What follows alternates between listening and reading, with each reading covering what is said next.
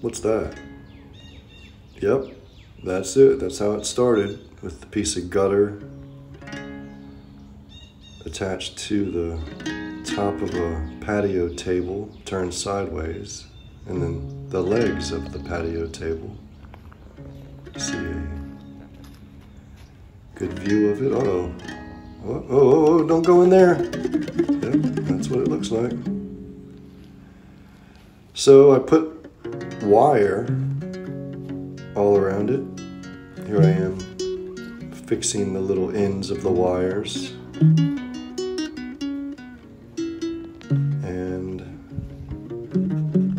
making sure it's sturdy and secure. The wire was just laying around the yard. It had been left by the previous owner, so thought I'd do something with it. And there I am spray painting the white gutter to make it a little less obvious. So I went with green. A very unnatural green, by the way, so I eventually covered that with a brown. There's the head. You see a bunch of milk jugs in there. Spray painted those green and went on to paint them brown too.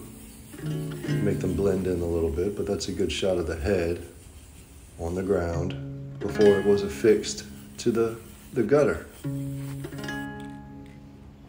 Turn it upside down. Get the underside of it. There you go. See the milk jugs attached with white tape. And there we go. That's looking right at the head, the nose. See how the wire frame is all around it? Painted brown at that point, and I was just putting on the green leaf material at that point. Those are the little teeny lights, the solar powered lights that I had to wind around the wire and secure with twist ties and just run it in and out of the wire all around. That's the very front, the very end of the snout. Not sure what this is, if it's a bull or a goat or what, but that's it. It's finished with the green leaf material on it.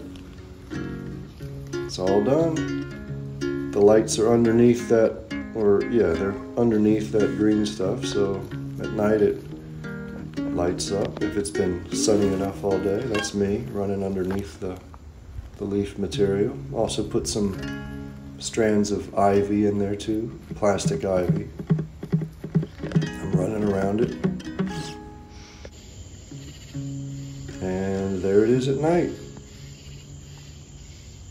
If it's been good sunshine during the day, it will stay lit up until, I don't know, about 11:30 at night. That's it.